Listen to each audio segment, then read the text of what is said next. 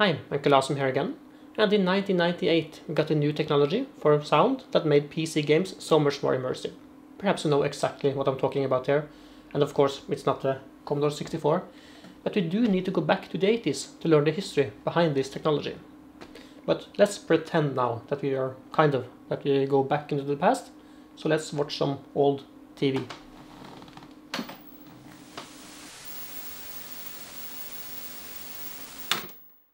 In the early 1980s, Atari believed that games could be more than what they were, and that they could perhaps rival TV and film.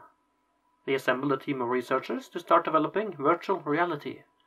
Among them was Scott Fisher.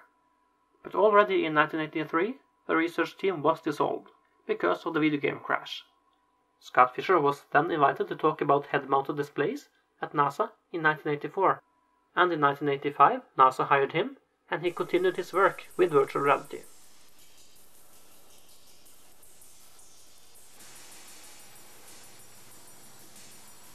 Being able to look around in this three-dimensional virtual reality, they also needed three-dimensional sound, from a headset with only 2 speakers.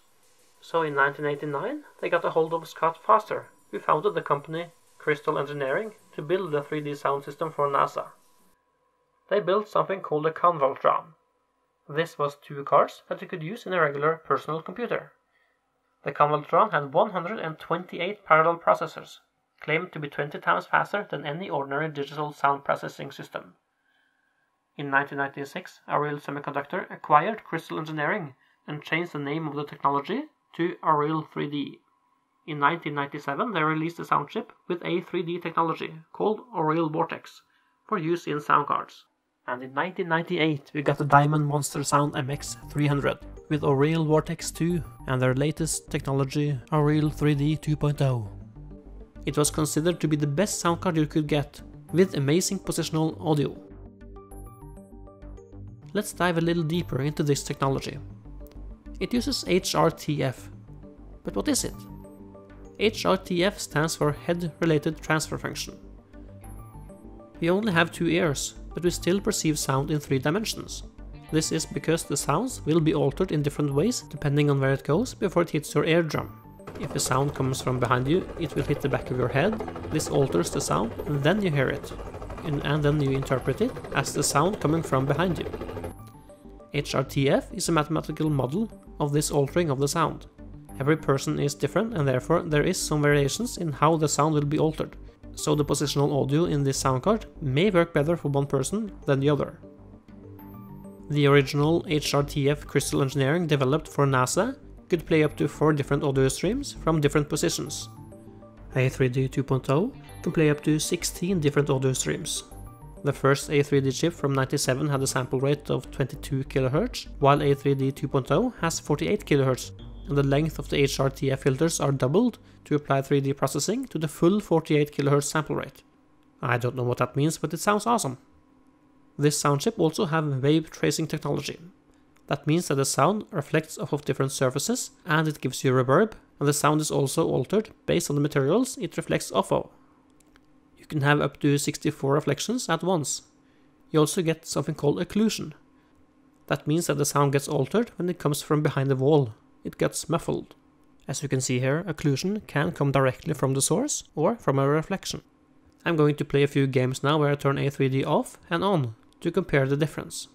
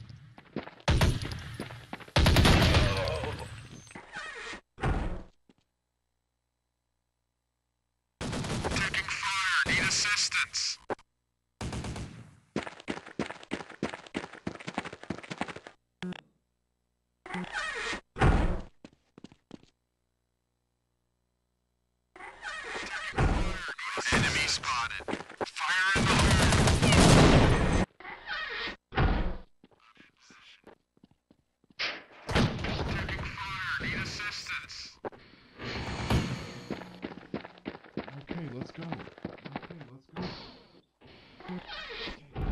Get me out of here.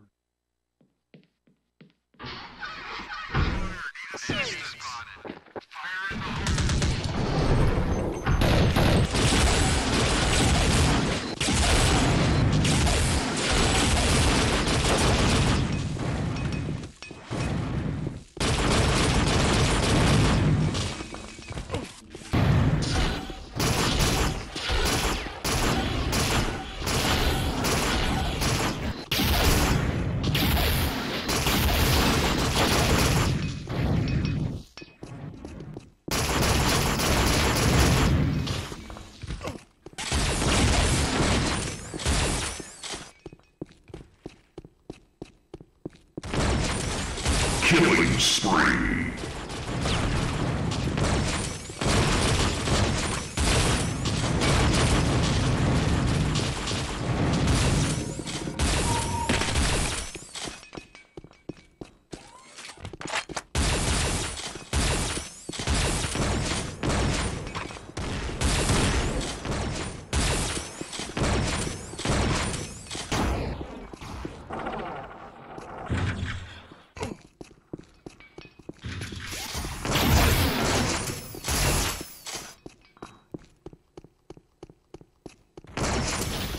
Killing spree.